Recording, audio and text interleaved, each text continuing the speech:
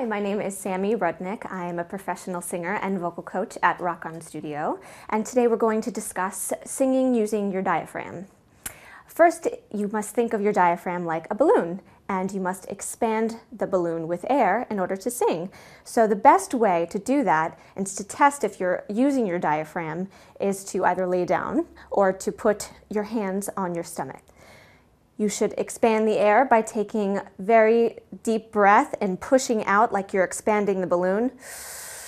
And as you're singing, your balloon slowly deflates. So before each phrase, you must expand the balloon. And as you sing, the air slowly comes out. Before you're going to sing, you would expand your balloon and sing. Somewhere over the rainbow. And expand the balloon again before the next phrase. So let me show you. Before I sing, I'm going to expand with air. Somewhere over the rainbow.